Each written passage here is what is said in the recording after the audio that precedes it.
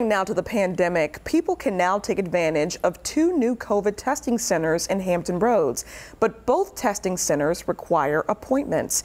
In Newport News, a community testing center opened at the Sherwood Shopping Center that's on Warwick Boulevard yesterday. And in Norfolk, Military Circle Mall's testing center expanded its hours today. Both testing centers offer PCR tests. So let's get over to Casey Baylor, who checked out Military Circle Mall's turnout.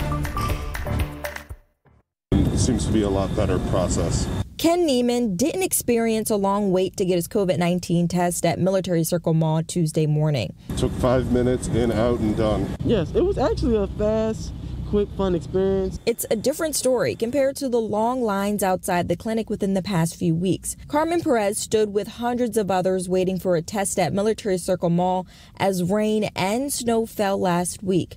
I spent 1 hour and a half in line, and I had to move to trying to, compensate the cool and the water, hitting me. But this experience now is better.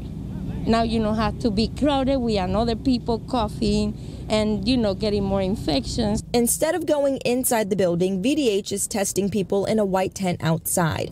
VDH leaders expect about 400 people to get tested throughout the day, and they say appointments filled up quick. But they plan to keep the line moving fast to get people out of the cold. I like it more now that we're, waiting hours outside with this cool weather. In Norfolk, Casey Baylor, 13 News Now. All right, the testing clinic at Military Circle Mall will run 6 days a week, Saturday through Thursday. You must schedule an appointment online. Now, if you can't, health department staff are on site to sign you up.